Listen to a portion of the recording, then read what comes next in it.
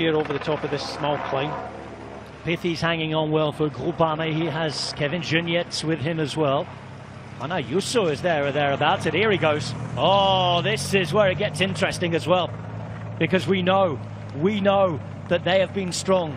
He is in the team. Here she's been going for the bonuses, but we know the power he has, the reputation he has, and with 4 kilometers to go, Juan Ayuso has gone on the attack. Yeah, it was a perfect timing there when everybody was kind of on the rack, but he's not got huge advantage, and Little Trek with gebrgzabher just kind of closing this one down. It's Barry and Victorious couldn't follow. Just goes to show you how hard an effort it was for Ayuso, but he's only got about kind of 10-15 metres now, and it doesn't look as if he's going to hold the peloton off now. Little gaps approaching to start to appear at the back of the shot at the base of your picture. Finn Fisher-Black is the other UAE Emirates rider who's following nicely here. He's on the wheel of what looks to be Lawrence Pithy for Groupama FDJ. You can just see that Mars Pedersen, wearing 64, sits nicely on the wheel of Quinn Simmons. All the way up there is Antonio Tiberi following for Bahrain Victorious. And now Gignac makes it across as well. There's a rider too from Decathlon, Agilazela Mondial. EF Education Easy Post riders are following him behind, and this is where it really picks up pace down the hill all the way to that flattish 1.5 kilometers. Ayuso still pulling things along here and trying to make things difficult. Out here she's just a little further behind. Yeah, that was huge by gebrgzabher. He did that pretty much on his own. He's got Tiberi on the wheel, but that was a big effort, and he realised they had to. Another crash. Another crash. It's the rider from Decathlon who's been taken down. Could be Vendrami, who they were kind of working for, but gebrgzabher still propped on the front here. 2.3 kilometres ago, they still have Mads Pedersen there, but just when that happens, just a little bit of looking behind, touch of the wheel in front, a bit of movement, and day over. But Lido Trek still looking good for this one with Mads Pedersen. They've been acting as a team, working as a team, and Emmanuel gebrgzabher, who started the year without a contract, who soon came back into the team again after having ridden for the last couple of years, proving he was one of the best domestics at his job in the world. He's been brilliant all year, and today he's vital again. And look who's just appeared on the left-hand side.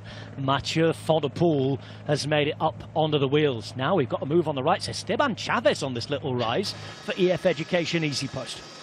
Yeah, a little bit of an acceleration, not huge. Renowned as a climber there, but good on him making that effort. But propped on the wheel of Mads Pedersen, who only has Quinn Simmons by the looks of things in front of him now, is the yellow jersey and race leader, Mathieu van der Poel.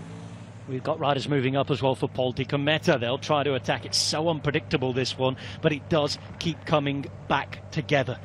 gebrgzabher brought that last move together. It's Simmons now looking after the main man, Mads Pedersen, and for the first time in a while there's a little bit of looking around here. Mathieu van der Poel starts and stays now right on the wheel of Pedersen, and on his wheel it's Lawrence Pithy, who has that number 52 on his back, with 144 on his back moving up on the right hand side. That's Mirko Maestri.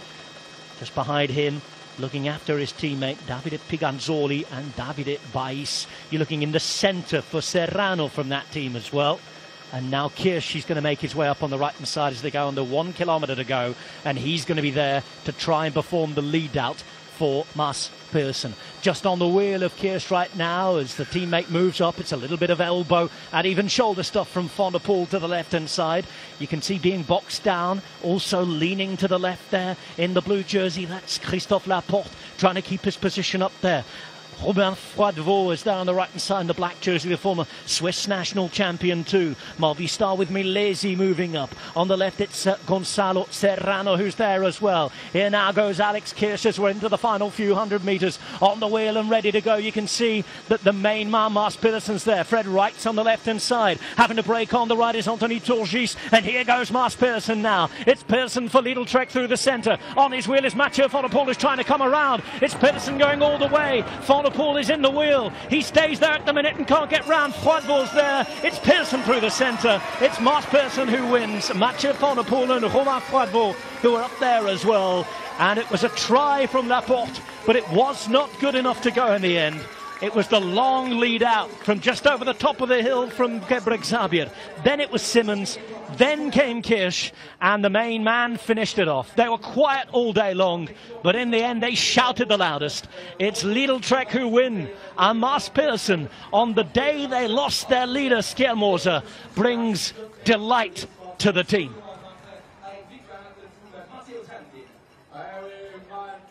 A super sprint from Mars Pearson, and it should be that Mathieu van der Poel keeps the race lead.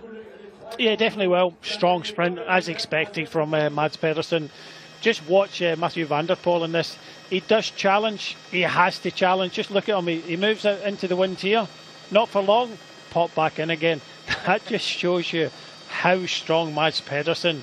When he gets into that position, leading out, Van der Poel tries again, and it's sit down. No, he just doesn't have the legs to come round him anymore. And Fwadvo, as you say, up there in the black, taking third place there for Tudor Pro Cycling. But we see this Mads Pedersen doing this day in, day out. You know, when he opens up a sprint like that, I was wanting to kind of jump in there.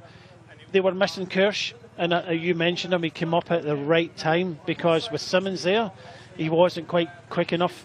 He needed Kirsch there, and Kirsch eventually got there on his own in the right hand side and made the difference in that sprint. I think that's what they're going through. But coming into this sprint, he is the fastest man here, strongest. Van der Poel, okay, maybe have slimmed down a little bit thinking of the World Championships, but you see him twice kind of looking to come past and didn't make any inroads at all. And we know he's on form after his win yesterday. Strong finish here, Mads Pedersen taking the victory. Good to see Fred Wright up there, the British rider for Bahrain victorious. Giovanni Lonardi was just about in the top 5 as well, alongside Fred Wright, who was there or thereabouts. Pithy a little further down as well, and you could see the inquest happening between Pedersen, Simmons and got there just at the right time. It is Mars Pedersen, Mathieu van der Poel, Robin Fwadvo, and we're about to get the classified results.